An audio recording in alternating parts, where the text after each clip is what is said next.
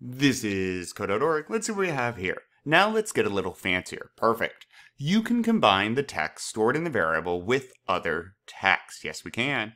And this is a perfect example. So we're going to take a look at this. Do this. Look through the new blocks in the world category. Okay. What am I doing with them? Use these blocks with your print statement so that it combines other text with the text from your variable. Ooh, that's a lot of lingo. But first, I know that these must be the new blocks, so I'm going to grab a couple. One. And, well, do I want a couple? Sure. Let's do it like they have. So I'll sandwich this. Blop. And then world. Blop. Smack. Okay, I'm going to reattach this to print. Use these blocks with your print variable so that it combines other text with the text from your variable. You might want to change the question you're asking or the label of your variable. Yes. Lever challenge, click the light bulb to the left if you would like to see an example. Oh, we got this. All right.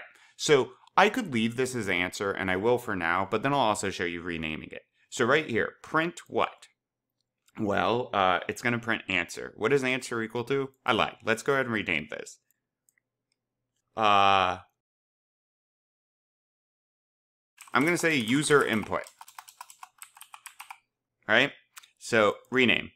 And I just renamed all of these. So now this is equal to user input, because that's technically, professionally, what this would be called. The user's entering data.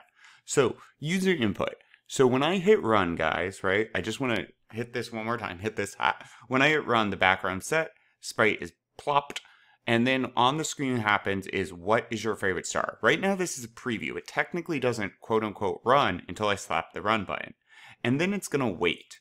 It waits for an answer to this.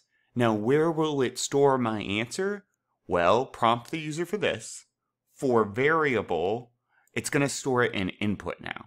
So whatever I say, the computer's going to say, okay, input is equal to this, right? I could say my favorite star is 3. That looks like a nothing. Input would then be equal to 3. So then the computer says, input. Okay, input's equal to something. This is not connected, right? It's rounded just like up here. So this can only run if input is equal to something. When I first click the run button, input's equal to nothing. And so therefore, when input's answered, input's not answered, there's nothing there. However, when I click this check, input is now valid. It is equal to something. User input. User input's equal to something. And it will print, I gotta pick. Your favorite star is whatever they put, and I'm gonna say, all right, let's give this a shot. My favorite star is my friend Starry. I think it's funny.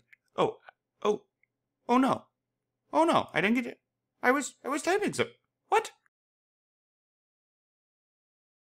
Haha.